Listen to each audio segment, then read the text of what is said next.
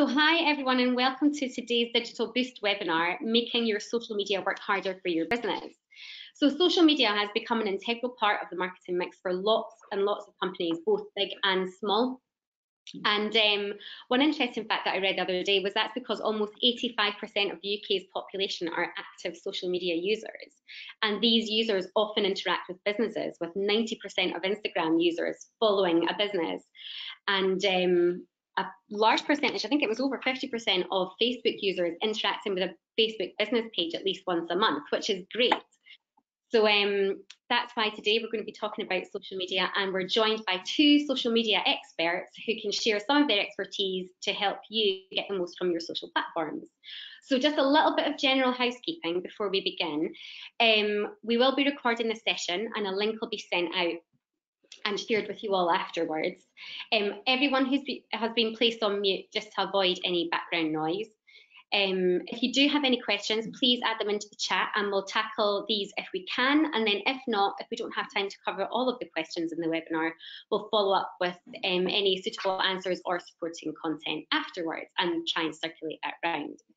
So just to introduce ourselves, I'm Sarah Johnson and I'm co-founder of IndigoLeap, and we're a data-led marketing agency. And I've been working in digital marketing for over 17 years now, back when brands were just starting to work out as like, could there be an opportunity for us on social? And even before Facebook didn't run ads, which is crazy to think about now. And I'm joined today by our experts, Gary Ennis and Jack Allan, and I'll let them introduce themselves to you all. So Gary, do you want to go first?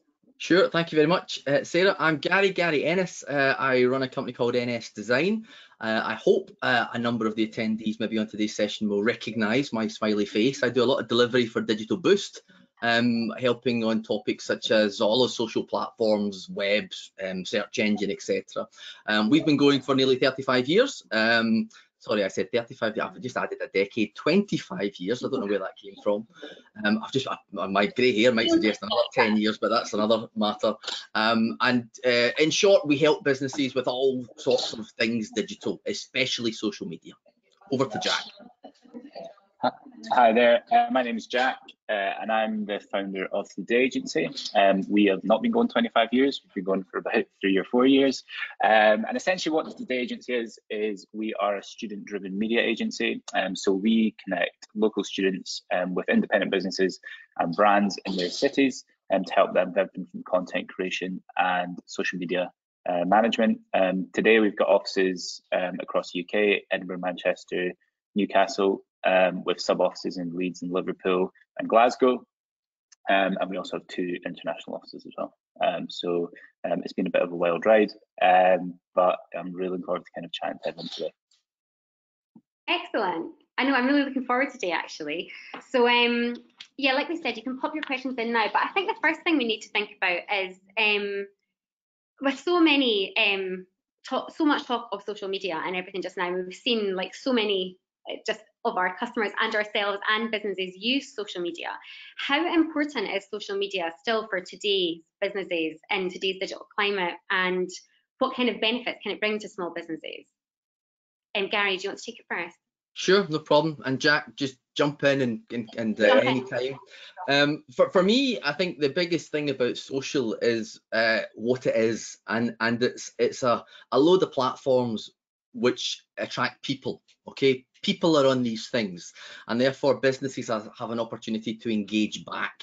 I remember years ago I was at a business event, and I can't remember the name of the speaker, which is dreadful, but they said they were teasing the audience, and they said, what one thing do you need in business? And people were shouting out an idea, a product, a service, and the answer that was teased out was none of that. These all come once you've got a customer for whatever it is you're going to do. And you know, Facebook's got 3 billion of them, Instagram's got 1.5, you know, TikTok's fast catching up behind them. So if we as businesses need people to succeed in business, then social has all the people, and we can use these platforms to talk to them, to engage with them, yes, to sell to them, albeit, and I'm sure we'll talk a little bit more about this later on, with a bit of caution. You know, how do we do it? Do we just sound like a spammer, or are we truly helping and supporting and talking with people, building trust, influencing them? Nobody buys from companies they don't trust. And what social allows, especially small businesses, is to build that level of trust. Yeah, I mean, I think I'd follow on from Gary in that, of course, if you think about how people get the word out there, how businesses can kind of basically distribute their messages, then obviously, much larger businesses, your kind of Pepsi's, Coca-Cola, those kind of business school case study businesses that you kind of, your mind rushes to, they've got the budget to, distribute their messages through any number of means. But for, the vast majority of organizations, particularly the type of businesses that, like even ourselves, everyone on this call as well, if you kind of really wanted to do an analysis of how do you get your messages out there, then at this point in time, in this day and age, how much awareness you can get from kind of print media and those kind of things, that's drastically reduced.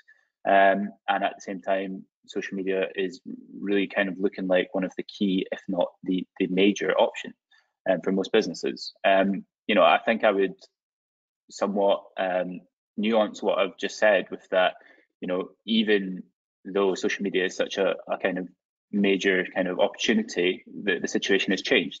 We're not in 2007 anymore, where organic reach on social media, and by organic reach, I mean, posting on an Instagram page or posting just on a Facebook page can identify the perfect customer. You can go a little bit viral. That situation has totally changed, and it requires a lot more kind of a specific approach. There's so much more to kind of managing or being successful on social media, and it's actually, I think for all businesses, there's opportunity in that, but it's much more like kind of interesting time to kind of get involved, and it requires a different approach. Yeah, and with social media, like, can it support you kind of across different business goals, like in terms of raising awareness or nurturing your customers? Like, is that something that you would factor into a strategy? Can it kind of support all of your, like, a few different business goals? Yeah, can I very quickly? Yeah, one of my least favorite phrases is social media marketing. Okay, and because that's often how social media is sold, as that's what it is. It's social media marketing, and yes, marketing is part of the strategy as to how a small business can use social media to engage an audience. But the problem with going in with that word is that we immediately go into sales mode and promotional mode and marketing mode, and as you say, Sarah, social media is way more than that. It can be marketing, it can be selling, it can be customer support, it can be treating your existing audience with VIP treatment and having them build better relationships with you. It can be reaching new customers. It doesn't need to be, be careful, any business whose mindset is these are marketing tools. They are, but they're so much more. It's more of a conversation, isn't it? I mean, I think we saw during lockdown as well, social was where you went for the instant, are you opening? Can we get this? How are you operating now? So it isn't just about kind of pushing what you want to say, it's about saying what your customer wants to hear as well. Have you found that as well, Jack? Yeah, I mean, I think what I would, if Gary's least favorite phrase is social media, digital marketing or social media marketing, mine is probably actually that phrase, strategy. I think that really kind of, particularly for small business owners and businesses that are just starting, that is almost can be a bit of a distraction, and it's kind of like you're looking for this one answer, which is this strategy.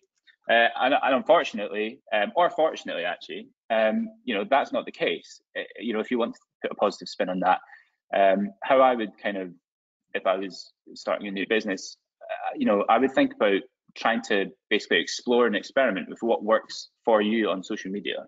Don't think of it as you need to, get someone to tell you what the strategy is, because the likelihood is that they're not going to be able to. And when they do, or if they do, it's going to change in a couple of weeks anyway. So the kind of thing that you need to do is think about, okay, well, what are the business results that you're looking for? Is that engagement? Is it distribution? Is it reach? Is it kind of just brand awareness? And then my favorite thing to do in the whole world is work backwards from there. And what's the starting point for that? And the only way to do that is to get out there, try it, and adapt the kind of way that you do that. Yeah. In terms of, because I know that one thing that we often get asked as well is there's so many platforms now. So there's well, there's not so many, but you know what I mean, you have different choices of platforms. It's not just Facebook or just Twitter. How can small businesses kind of determine which is there a one size fits all, or how do you go about kind of determining which platform is the best fit for you, or which platforms that you should use? So for me, and again, Jack, take that one first if you want. For me, it's about well, you know, where flip it. Don't ask which is the best platform for your business. Ask what are the best platforms for your target customers. And again, even using the word target customers is quite harsh, isn't it? You know, ideal customers. Who do you believe would make the perfect customer for you, your product, your service, and where are they hanging about? You know, where are they? And again, we can get a little bit, you know, we can pigeonhole a little bit. We can be a little bit stereotypical. We can look at the, you know, the annual Hootsuite and We Are Social results and say, all right, here's the demographic breakdown of this age prefers this platform and this gender prefers that platform. And there's a wee bit of truth in all of that. But ultimately, as a business owner who should have a strong understanding as to who your target customer is going to be, you should then climb inside their mindset. And again, the question is, where do they hang out? Are they Facebook users? Are they Instagram users? Are they more of the TikTok mold? And picking the platforms to suit them rather than picking the platforms to suit you. Now, hopefully there's a bit of overlap. But again, if you're trying to engage customers, where are the customers? Yeah, I think obviously that kind of the customer first approach is a really good way to do it. I would suggest that, you know, particularly when you think about the Instagram, Facebook kind of those, I guess, you know, most businesses probably can find their audience on there at this point. I would really think about kind of, you know, social media, again, as I said at the start, is your primary distribution method to get your messages out there. Now, if you don't feel comfortable putting your messages out on one of those platforms as the business owner or as your kind of marketing team, essentially, then, you know, you're less likely to be successful. So think about what kind of platform, which of the features on each of those platforms particularly work with you. We've had clients in the past who basically have just used Instagram stories, and that's been their key distribution platform. And that worked. Again, there's no like one size fits all, but in amongst those kind of key platforms, if there are different kind of features or different things or different platforms that you prefer using, then, you know, take that into consideration. I think Jack just had a question. Oh, sorry. No, I was just very quickly just to follow on from what Jack said there. You know, and I'm sure Jack's the same. We hear a lot from business owners who don't personally like social media, and they say things like, you know, it's a necessary evil, and we're on Facebook, but I'm not on Facebook. We're purely doing it for business purposes, and we're always, I hope, quite honest with them and say the reality is you won't get as much from it as somebody who knows the platform, knows what it's like as a user, happy to be on Facebook and knows the features of it on a personal level. Because if you're purely looking at it from a business angle, then you forget what the user's angle is. So yeah, I think there's a wee bit of, you know, part of the strategy might just be sticking to what you know, what you're comfortable with. Hopefully your audience is there as well, and just, you know, deliver a great service there and not trying to spread yourself too thinly on all of them. We have had a question in from one of our attendees saying, I'm keen to know what kind of person hangs out on Clubhouse. Is that anything that you guys have worked with yet? I mean, my jokey answer would be an invisible person that doesn't exist. But there's a few of them. There's a few. But I mean, I've obviously had a wee sneak peek of the talking points for today. But one of the, I think we might talk a wee bit about fads, social media fads. Okay. I think when it comes, do you want me to spoil the upcoming bit? But basically, when it comes to kind of social media, yeah, okay, that's fine. We'll talk about it for them. But for Clubhouse, essentially, I mean, I think if you go on Clubhouse, there was that big kind of rush to get on there. Yeah. You know, I've accidentally clicked on it a couple of times in the last few weeks, so I have been on there, and there's a lot of kind of gurus, coaches. I think the audience that's on there has changed quite dramatically in the past few months, and it's decreased in quality, I would suggest. Yeah, I don't disagree with any of that, and I know we will later on talk a little bit more about social fads and trends and all the rest of it. Clubhouse was hyped hugely over the last couple of years and through the pandemic, and the way they did their sign up and invitation only, and they kind of really hyped it, and they got a lot of people interested. And the reality is, since it became more mainstream, since it opened its doors, since other platforms started pinching the same principles, you know, Clubhouse is now effectively Twitter Spaces, and Facebook is doing stuff with audio and so on. But listen, it's not to be ruled out. I know I attend a couple of maybe this says more about me than anything else, but I attend a couple of regular Clubhouse chats when I can, from people that I know deliver real value on it. And you're right, as Jack says, they're maybe a little bit more of the kind of consultant, you know, trainer, give a bit of business value, kind of sell their services subtly in the background. But it's just, listen, it's another tool in the box, and if it works, then great. And if it fits you, it fits. Yep. Once you have selected your platform, because I know that we've had a couple of questions come in on it, and I know that it's the logical next step. Once you have kind of found a platform that, one, fits your audience, and two, kind of fits what you want to see and how you want to perform, what is the kind of best way to make a presence and build your followers? What kind of content should you be sharing? Is there kind of any top tips around that? Because that is quite a few of the questions that we've got coming in. Jack, you jump in first here, because I keep going first and cutting you off. Yeah, no worries. So I think the first thing is that it obviously depends on the platform, and it also depends on literally where that platform is at the given time when you join on there. So I guess let's divide social media and each of those platforms probably as a general rule into organic posting, which is posts that you just kind of upload and don't pay for, and then paid posting, and that's obviously, as a kind of the name suggests, the kind of more advertising things, that posts and bits of content that you pay to distribute essentially to a wider audience. So when it comes to that organic posting, in terms of kind of a couple of points to consider probably. The first is really about the substance of that content that you're putting out. What's the message you're delivering? I would make sure you kind of assess what are the things that will engage your audience. Firstly, what are the things that are going to kind of trigger kind of thought processes or conversations with customers? What are those, you know, in your business niche, in your kind of product or service? What are those kind of conversations that will kind of kick something off with your target audience? And then secondly, on the kind of substance of those posts, when it comes to kind of calls to action, don't be afraid to ask, but also kind of build that rapport with them through kind of more engaging content, but then also don't be afraid to ask to obviously sell, or, you know, whatever your kind of key business kind of strategy or kind of aim is there.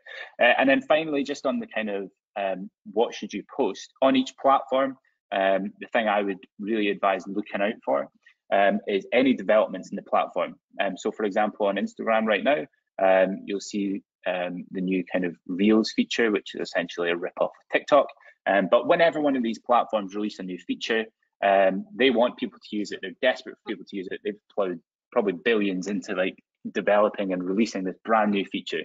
And users that do use that, and businesses that do use those new features, will be rewarded. So we've got clients at the moment that have been using Reels almost as one of the key parts of their kind of Instagram posting schedule.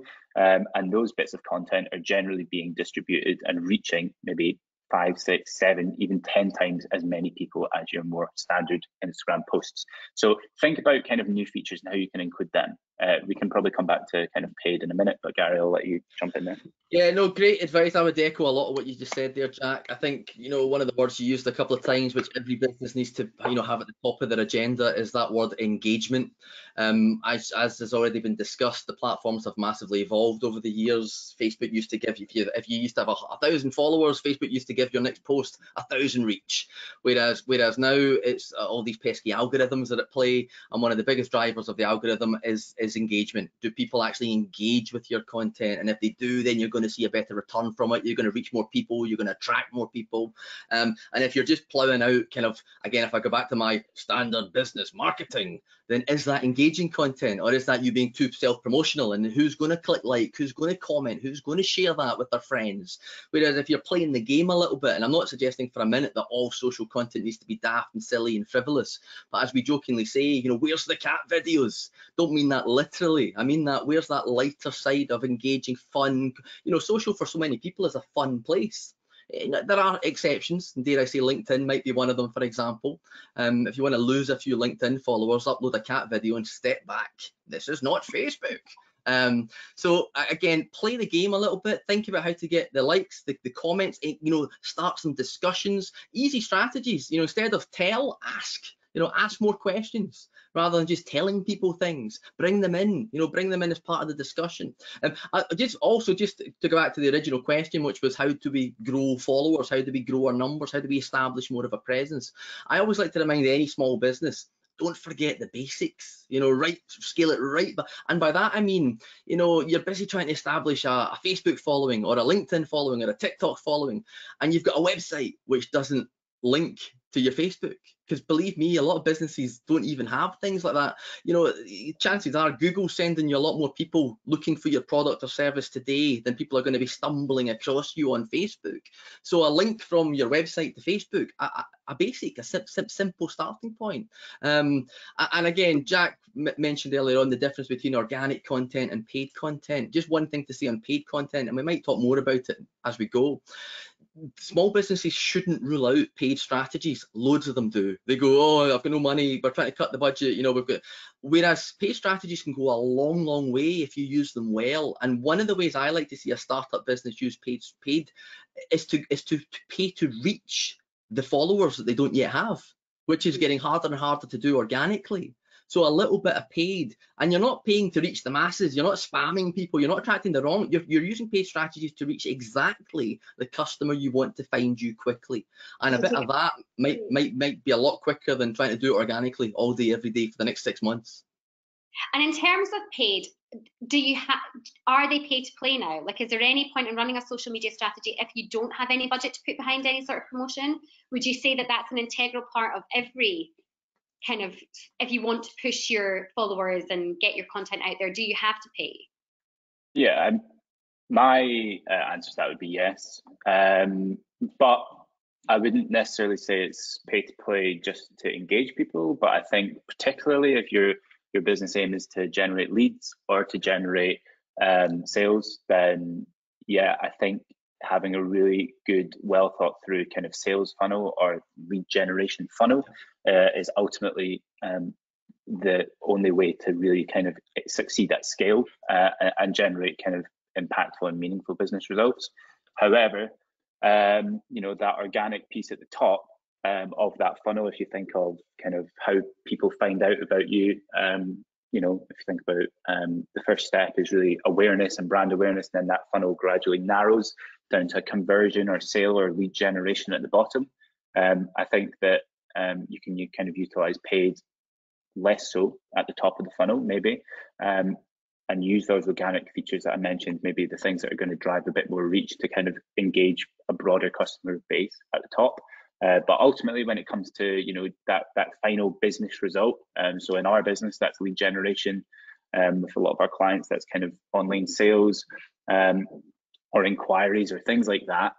Then I think a good quality paid strategy at the bottom of the funnel to finally convert people from engagers and, you know, community members or whatever you want to kind of call them to ultimately customers. That is essential, yeah. Yeah. Again, I would just echo a lot of that. I think the great irony is that a lot of small businesses, if they are going to entertain paid strategies, they see it as a last resort. They're doing it because they're frustrated at what Facebook is not giving them, or because they're not getting the attention that they feel their organic content deserves. And so they're looking at the kind of paid as the kind of, right, this is the only way. It's the whole classic, you know, Facebook show you the post, show you the low numbers, and then wind you up with a boost button alongside it, you know, and they feel that that's the only. whereas if they looked at the strategic, good, clever, not frowning on it, looking at the opportunity from the paid strategies, there's a lot of development in there, especially as Jack says, on the business end of it all. If you're looking to drive traffic, if you're looking to get more sales, if you're looking to get more inquiries and leads, and it's not that social fun, let's just chat and have a bit of a laugh and chit chat and banter and build that social relationship, then the paid does go a long way to make that happen. Just taking a tactical approach to your paid and kind of using it wisely. We've had a couple of really good questions in, actually, which I was going to move on to next, because there's always a lot of questions once we, around content. So there's I'm going to ask two parts. One, is there any kind of rules around how often you should post? Is it more posting the better, or less posting and higher quality? And then we've had a few questions in about schedulers and Hootsuite. So I think if we cover is there a kind of a formula as to how often you should post, or does that depend? Yeah, I'll jump in on this one, because this is kind of another one of these almost bugbears, I guess. Particularly when you have an initial conversation with the business, this is obviously one of the questions that people want to ask. Yeah. And honestly, I think people expect there to be a right answer and a wrong answer, but there's not. This is really about what works for your business. If people went on our business Instagram, there is no real consistent posting schedule. A lot of the paid activity that we do does a lot of the kind of legwork for us, and that's always running in the background. And our kind of organic reach and our organic posting is really surrounded around key business events, things that are going on in our company that our followers and we think will drive our and build our community. So I think particularly social media agencies like ourselves, you'll find packages that include a set number of posts or whatever. And although that is something that can be beneficial, I wouldn't make that kind of a success pillar for you and for your business. If it works for you, great. If it doesn't, then change it. If you feel like you're getting value from more posting, do it. And if you're not, then you don't have to. Yeah, the beauty is, Jack, isn't it? The data's there, right? So you'll be able to work out, is there any difference between posting once a week, twice a week, 3 times a week, based on data and reach and outcomes out the other end of it? And the problem is, if businesses focus on meeting a target, and of course, if you Google how many times should I post on Facebook, LinkedIn, Instagram, you'll find millions of different answers and contrasting answers, and there is no right or wrong. But the problem is, if you zone in on a number, you then tend to focus on the number as opposed to good content. So if you're making, I must post 6 things today on Twitter and I'm only at 4, it means the 2 that you squeeze in by the end of the day are going to be rubbish. Okay, because you're desperate to meet this number target, as opposed to what is good content, what would my audience engage with, what might my audience want to see today, how can I help them, how can I support them, how can I promote my business and raise awareness, etc. But you focus, I think Sarah, you kind of said it yourself earlier on, is it quantity or is it quality? And I think we all know the answer to that one. It's always quality. It's always on the quality side. And if you post less of a higher quality, you'll probably do better with the engagement, with the algorithm, with the audience engagement, with their love for you, as opposed to just hitting them with numbers and stuff. And there is the risk that it backfires and they get a little bit sick of your low quality posts and start to ignore you and filter you out their feeds. Mm-hmm. And in terms of content schedulers, because once you kind of get a little bit of a rhythm of what engages with your audience and what kind of posts you want to, or what kind of things you want to post there, and say you've got a few different platforms, is there any scheduler that you would recommend that people would use, or do you not use them?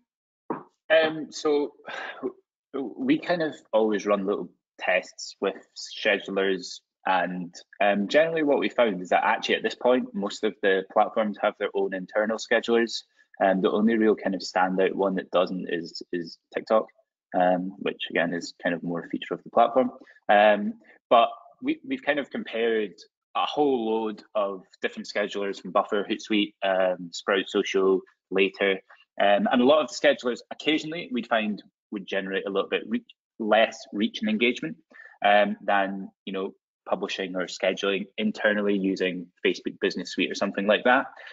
So that again is one of these things. It might work for you, it might not. Sometimes it's just a means to the end, and it's literally what you need to do to get your business up there and regular on social media. But again, I don't think it's going to destroy your business. I don't think it's going to be the making of your business. So again, it's something to find what works for you. In our experience, schedulers maybe take a little bit of reach off your posts, but the free options that come with Facebook, so Facebook Business Suite, caveat that with there's been quite a lot of issues with Facebook Business Suite recently, but those options are very good, and I would definitely advise kind of playing around with them first. If that's something you get value from, then maybe look at some of the other schedulers that are paid. Yeah. Okay. If I'm allowed to, I'll play devil's advocate a little bit here and say I wonder if Jack sees a noticeable difference on some of these third-party schedulers because he has some significant follower counts on some of those platforms that you're involved in. You know, if you're, I get a silly example, if you're Coca-Cola scheduling content to millions, then a very tiny percentage lower reach is going to be big. For small startup businesses, are they going to notice any negligible difference or not? Again, most of them, again, through trial and error and playing with some of this stuff over the years, you know, to me it comes down to, even if there was, is the convenience of using the tool better for you to get on with doing good content and actually doing some of this stuff than worrying about, you know, a small extra 2-3% lesser reach of something which is already small in the first place? Personally, again, a lot of small businesses, we named a load of tools there: Hootsuite, Sprout Social, things like Buffer. There are tools which are very cost effective, almost free, some of them at some level, which will allow good basic scheduling. Some of the bigger tools are way more than just schedulers. So Hootsuite does scheduling, but it's way more than a scheduler tool, and you pay for the privilege. You know, keep in mind, you know, we mentioned platforms like Hootsuite. We always need to remember, you know, the standard monthly fee for a UK business on Hootsuite is 75 quid a month, which is not an insignificant amount of money for a small business to consider. So you've got all of those tools. You've got, as Jack said, you've got, you know, Meta Business Suite for the internal Facebook and Instagram scheduling, which yes has its challenges and its frustrations at the best of times. But again, it's there. It can be used for free. And to go right back to the question, should we schedule? I think if it suits you, if it's convenient, if you know that you should be doing, now this slightly contradicts what I said earlier on about number of posts every week or every day, but if you know that tomorrow you should be active and should be saying something, but tomorrow your small team are all busy and can't say anything, then of course take advantage of scheduling to say the right thing at the right time on the platform. Now, the one risk I'll warn anybody with regard to scheduling is, well, you scheduled it and you're not actually there to deal with engagement, to deal with questions on the back of it, you know, to deal with any inquiries. And so if you are scheduling content, I would encourage any small business to at least have some resource to be able to manage what they hope they're going to get back on the content, which is a little bit of dialogue. Because otherwise you put something out, people are inquiring, talking, asking, and you're silent, you've gone away because you were never there in the first place. You scheduled that content. That can present a bit of a risk for some small businesses, but on the whole, it's manageable. And again, take advantage if it helps. Okay, and that kind of leads us on to our next thing that we want to talk about is social, like we've said, like, and I know that Jack, you've said you hate the word strategy, and I'm about to talk about it. Good. But social is fast moving and it can be reactive. Is it still important to have a social strategy for your business? And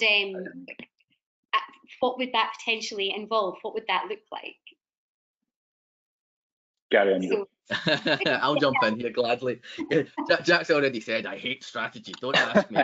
No, I'm kidding. I think companies should have a strategy, okay? But let's not get hung up on that word strategy. What does strategy mean? Okay, strategy, in my opinion, at its basic means you've thought about it. You've thought about, you're not just jumping in feet first and doing stuff. Exactly. There's a purpose, there's a reason, there's a hopeful intended outcome. You know, you're not just going, oh, I'll just jump onto TikTok today and say this ran. There's a bit of planning and a bit of thinking, and I agree. I think Jack was alluding to this earlier on. I think a lot of small startup businesses, the word strategy scares them because strategies are something that big businesses do and they spend a lot of money on and they bring in consultants. And they sound expensive, exactly. Whereas it's about thinking about why are you here, who is your customer, how can you engage them, what are the right platforms to do that with, what's your resource to do it, can you even do it, you know, this plan of yours, or is it kind of unachievable right from the off? And kind of never getting hung up on strategy. Strategy should be flexible. You know, there is no 5-year social media strategy. You know, there shouldn't be a 1-year social media strategy. There should be a what it's going to do for you right now in terms of what you're hoping to achieve, and be willing to adapt and be flexible and tweak that and change it. You know, as we've heard, the algorithms change regularly, the customer behavior changes regularly. Wasn't that long ago that you know, TikTok was purely, you know, mid-range teenagers, whereas now it's becoming very mainstream with lots of, you know, normal non-teenage people on there. Wasn't that long ago that Facebook used to give you all the reach, now it gives you none. So if our strategy is fixed, then we're getting it wrong in a week's time, let alone a year's time.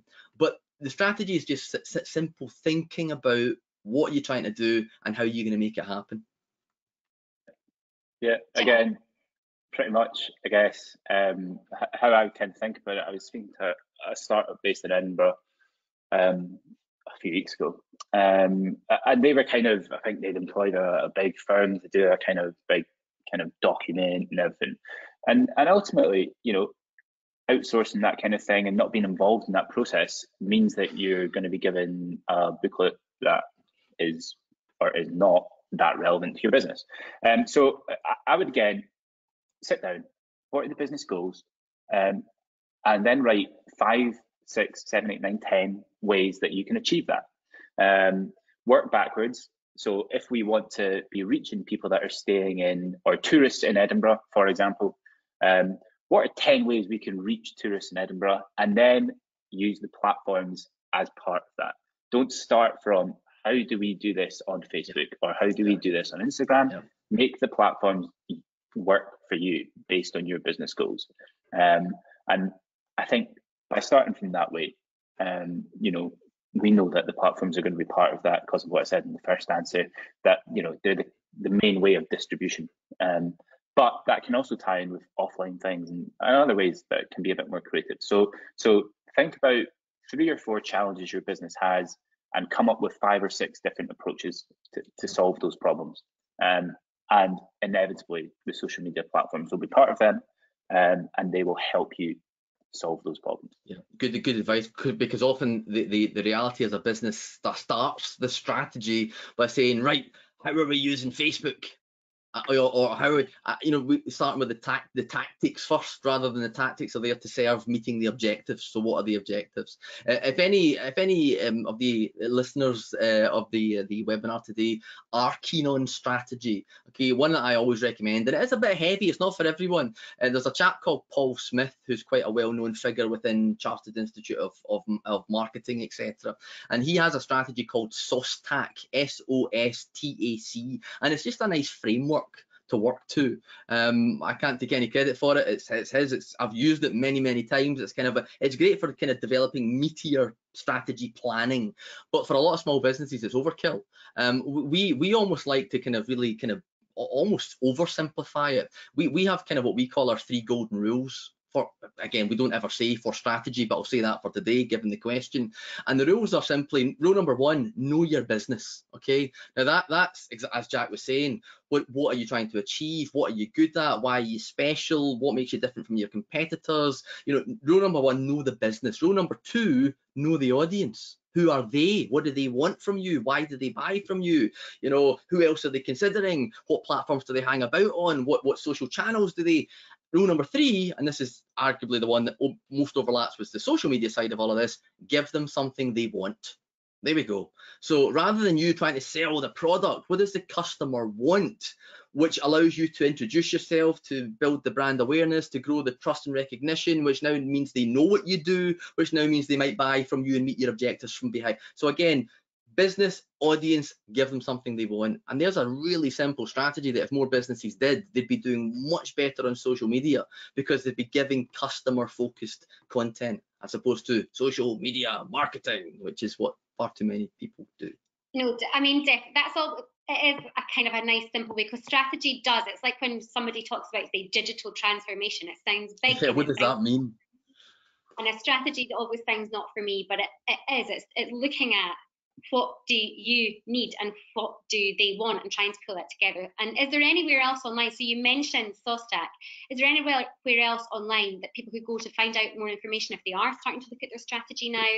Yeah, well, obviously, I would give Business Gateway a wee heads up here and say the Business Gateway website, the Digital Boost component part of it. There's loads of great content. There's a Digital Boost webinar on digital marketing strategy that, again, if you haven't attended, you definitely should, because it might not give you all the answers, but it certainly will get you off and running in the right direction and give you the right things to start thinking about.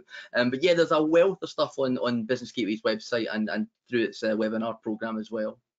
That sounds perfect. We've just to clarify, we've had a little question come in. So Gary, when you said Facebook used to give you all the reach and now it gives you none, just to clarify, what did you mean by that? Sure, apologies if I didn't make that clear. Back in 2011, 2012, Facebook wasn't really powered by an algorithm, which basically meant if you went to the bother of growing your Facebook business page likes to 500, okay, I've got 500 likes, which means that the next thing you said on Facebook would typically be shown to 500 people, and that's how it worked. It was free marketing, it was free promotion. You had the focus was growing numbers, okay, because the more numbers you got, the more people saw your content. Nowadays, Facebook's radically changed, and it's not just Facebook. They're all going down a more aggressive algorithm approach. So now, if you have, for example, 500 likes on your Facebook business page, the reality is you'll be doing well to achieve a reach of 40 or 50. And that's actually quite a good result. The average business on Facebook, according to the latest statistics, sees less than 5% organic reach. So I might have 1,000 followers and I'm doing well if only 50 people see my next post. But that's frustrating for businesses, especially when you don't realize that that's happening. Once you realize it's happening, you then start to combat against it. You start to think about doing better with the algorithm, doing more engaging, tapping in, as Jack said earlier on, into paid strategies, because it kind of does become a bit pay to play at times. Perfect. Thank you for that. Thanks for clarifying. Okay, so the last thing we were going to talk about was fads. So we've already mentioned that we have something to chat about, but because obviously with social media, like we say, it changes a lot. So there's always talk about trends. What are the trends for this year? What are the trends for next year? What are the kids doing? Things do sometimes feel a little bit faddy. So kind of which recent social media trends are fads and which ones do we think are actually changing the state of play versus something that's going to be here to stay versus something that won't be here in a few months? Yep. So I'm not going to probably dwell too much on the fads because ultimately we don't know. That would just be a general hunch. But what I would kind of encourage everyone to think about is generally the sort of almost the shift in what type of content customers and social media users in general are reacting to. And this is kind of being brought around by a sequence of factors that are fairly unique and probably things that we've all gone through over the past, obviously, 2-3 years. So if we think back to kind of 2019-18, social media in particular, because of the way that Instagram acts as a platform and how that started, it was becoming very curated, extremely high quality content, not a hair out of place on an image, food photography that looked like every restaurant was a Michelin-star restaurant. And overnight, essentially, obviously, I don't want to kind of re-bring up all of the COVID thing because everyone's been through that. But, if you think about during that COVID period, if you were watching BBC Breakfast, for example, that went from cinema, professional TV cameras to literally every interview was just a Zoom interview. And essentially everyone's life went from watching high spec, amazing content overnight to everything that you kind of saw was either somehow on Zoom or it was, a similar kind of situation where things were being recorded by real people in their own home with, it wasn't always ideal. And at the same time, TikTok was kind of coming up. And as people had more time at home and people were spending a lot more time on TikTok, and that's all kind of built together into what I, probably to the frustration of everyone that works in our team, I've started to call more authentic content, essentially. And because of everything that's happened over the past 3 years and all these different factors, people see through overly curated content a lot more now. And what the majority of social media kind of users and customers and consumers out there are looking for is a lot more of an authentic take. So if you own a restaurant, if you own a hotel, and you start posting some of that more user-generated content, maybe that people have tagged you in or that kind of thing, you'll see that kind of content starting to perform a little bit better than even the kind of the professional photography that you spent hundreds of pounds to get done. And I think if there was one trend I would really think about is that. Think about trying to bring a bit more of an authentic edge to your content. Show a bit more of your story as the business owner, and show a bit more of your customers' journeys, their story. Not everything has to be as polished in 2022. And again, I don't know, that might swing back if TikTok content, for example, starts becoming a bit more high end and that type of content starts doing well, then that might infiltrate all other platforms again. But what we're seeing right now, and our kind of guiding principle for this year, I guess, is that authentic content. And everyone in our team is fed up to be talking about it. But that kind of user-generated style of content, and by user-generated, I mean customers coming in, taking pictures, that kind of thing, that's performing extremely well in all of the different platforms at this point in time. Great advice, Jack. 100% agree. Authenticity goes a long way, more than it arguably ever has on the world of digital. You know, I hate mentioning a particular ex-president who used to talk about fake news, okay, but I won't even name him. Let's not get political here. I never subscribed to it being all fake news, but I think we all agree it's all glossy, it's all exaggerated, it's all, again, to sound like a broken record, it's all marketing. You know, and consumers of today's society are sick fed up of glossy marketing, and that's not just my personal view. There's quite a highbrow, top level, heavy report done every year called the Edelman Barometer. You can look it up. It's not for everyone, but it's quite geeky and a fun read, which talks about the human trust in things, in business, in politics, in the world of public sector, private sector. And let's just say that over the last few years, every year that the Edelman Barometer comes out, the trust levels go lower. We're fed up of lies, we're fed up of marketing, we're fed up of gloss, we're fed up of hype. You know, and it's a sign of the times that we're living in, and it's not exactly a, you know, quite a depressing one, quite frankly. But as businesses, if whatever we can do to be more authentic, to be more honest and open, to share some of the, you know, the bad, I don't mean the you know, very few businesses go onto Facebook and give a true representation of the state of affairs that day. You know, we lie, we gloss it up, we paint a rosy picture. And I think if you're looking for a quick example of this technically, I think one of the reasons why things like Instagram stories and Instagram reels have rocketed lately is because of that trend to let our hair down using them a little bit. You know, it's just fun, it's just behind the scenes, it's just a quick, you know, 20-second video of some nonsense that we did in the office that day, as opposed to the Instagram curated feed, which is filtered and a little bit glossier. And that's one of the reasons why people latched on to stories and to reels, is because it's more believable, it's more social content, it's not you selling all the time, and it's a little bit more authentic. So yeah, I agree. Again, just to say that, because you asked for you know, specific fads, and again, I'm a bit like Jack. I think if we knew what the fads were or what the things of the future were, none of us would be sitting here. We'd all be kind of putting share prices and buying up all the predictions. But I think video is still continues to be one of the dominant forms of content. It has been for numerous years, and I think it will continue to be going forward, especially when you start looking at platforms like TikTok and Instagram and Reels and so on. They are predominantly video-driven content. Now, long gone are the days, and it wasn't that long ago, I remember them well. I remember people, oh, don't make vertical video, how cheap, how nasty. Well, vertical video, you know, that fills the vertical mobile phone is now kind of arguably the dominant video format on these emerging, growing platforms. So video content is huge. You know, if you're a business and you've not got a video strategy, you're not trying to think about doing more video content, then you should try and, you know, shake that up a little bit, bring in more video.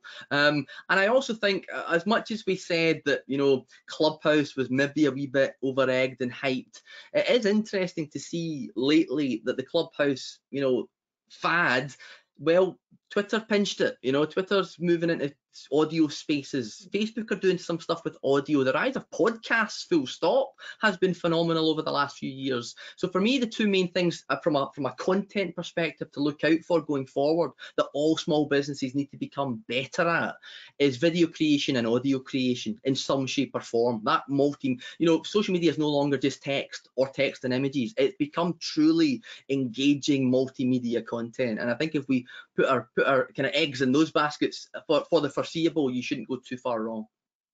No, I mean that is genuinely really interesting. Particularly looking at the kind of the authenticity take. Like it is all of the same, isn't it? Like TikTok is a lot more authentic. Like I know that I've read a few kind of articles where people who are normally on Facebook and Instagram, and they get those kind of comments, the comments that they would get on TikTok are different. It's that more authentic. And I know when we've studied looking at younger generations, that was when authenticity started coming in more, and it's just interesting that the pandemic has really accelerated that and now made that mainstream. In terms of TikTok, because we get asked quite a lot, like I think sometimes social media can feel a little bit like you should be doing something, so you have to be on TikTok now because that's new, and if you're not, you're going to get left behind. And then there's the whole thing, well, can brands be on that? Is TikTok something that small businesses should be thinking about just now? Or is it not the time yet? Or is it another one of those, if it fits you and it fits your audience, then have a look? Yeah. So the TikTok thing is obviously like something that people ask us about literally all the time. We have teams of young people that are spending on TikTok. The first things I would say about TikTok, the first is going to be about the opportunity, and then the second thing is going to be really about the kind of realities of it. So firstly, the opportunity for TikTok and the kind of case for it that's always made is that the reach and the views you can get on there are substantial, which is absolutely true. I know personally from my own experience with my own content that's been out there and our business's content, there's nowhere else you can kind of get those number of views. For example, I put out a very silly video about the new BBC app logos and redesigns, and that received over 150,000 views in 24 hours. So there's no other way for me to really amass 150,000 views without paying a lot of money on any other platform.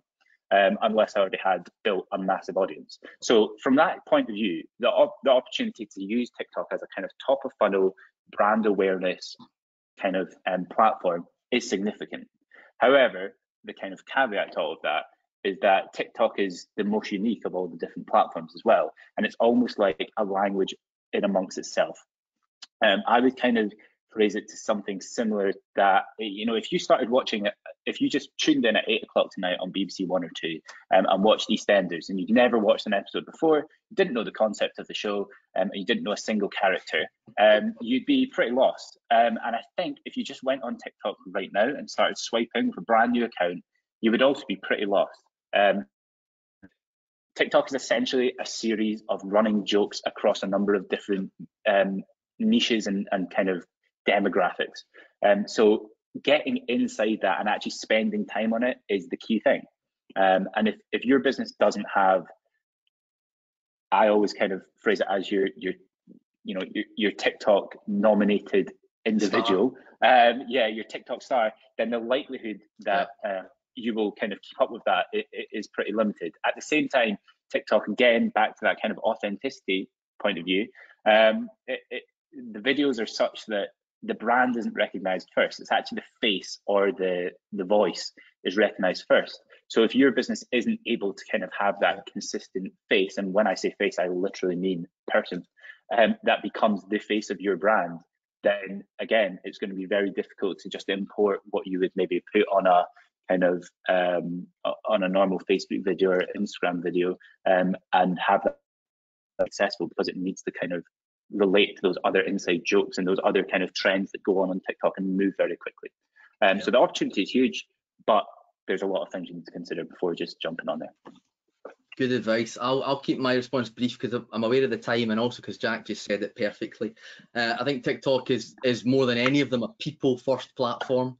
You only need to go and look at, you know, even larger brands. Go and look at Marks and Spencer on TikTok, for example. They're there as a brand, okay? They're there as Marks and Spencers. They don't get very much from it.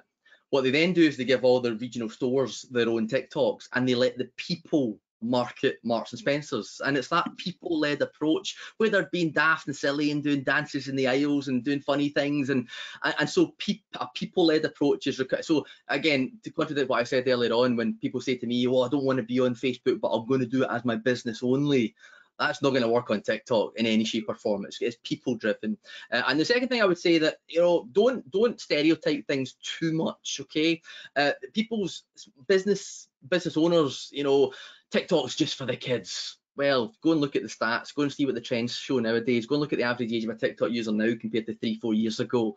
And so don't immediately assume a platform is something just based on your assumptions. Go and get the facts about it, and maybe, you know, challenge yourself on, are you maybe suitable for this platform, depending on who's there, what you're trying to achieve.